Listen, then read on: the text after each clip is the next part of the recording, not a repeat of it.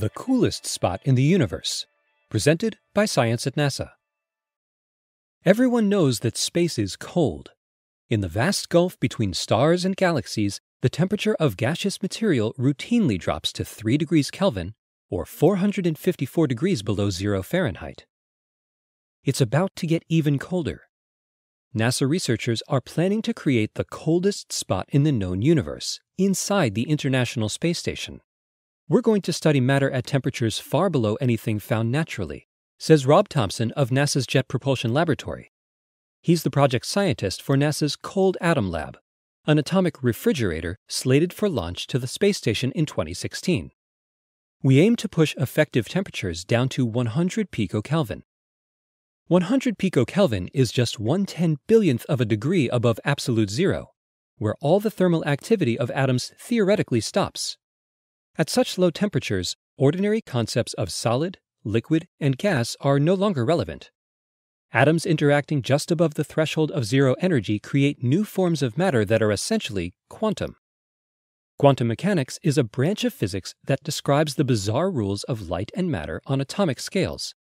In that realm, matter can be in two places at once. Objects behave as both particles and waves, and nothing is certain. The quantum world runs on probability. It is into this strange realm that researchers using the Cold Atom Lab will plunge. We'll begin, says Thompson, by studying Bose-Einstein condensates. In 1995, researchers discovered that if you took a few million rubidium atoms and cooled them near absolute zero, they would merge into a single wave of matter. The trick worked with sodium, too. In 2001, Eric Cornell of the National Institute of Standards and Technology and Carl Wyman of the University of Colorado shared the Nobel Prize with Wolfgang Ketterle of MIT for their independent discovery of these condensates, which Albert Einstein and Satyendra Bose had predicted in the early 20th century. If you create two BECs and put them together, they don't mix like an ordinary gas. Instead, they can interfere like waves.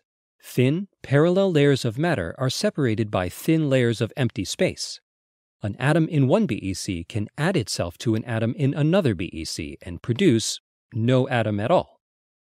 The Cold Atom Lab will allow us to study these and other phenomena at perhaps the lowest temperatures ever, says Thompson. This could lead to the discovery of interesting and novel quantum phenomena. The space station is the best place to do this research. Microgravity allows researchers to cool materials to temperatures much colder than are possible on the ground, where the heavy pull of gravity can interfere with the process of refrigeration. No one knows where this fundamental research will lead. Even the practical applications listed by Thompson, quantum sensors, matter wave interferometers, and atomic lasers, just to name a few, sound like science fiction. We're entering the unknown, he says. Researchers like Thompson think of the Cold Atom Lab as a doorway into the quantum world. It's worth noting, however, that doors can swing both ways. If the temperature drops low enough, we'll be able to assemble atomic wave packets as wide as a human hair. That is, big enough for the human eye to see. A creature of quantum physics will have entered the macroscopic world. And then the real excitement begins. For updates about the Cold Atom Lab as it nears launch in 2016, stay tuned to science.nasa.gov.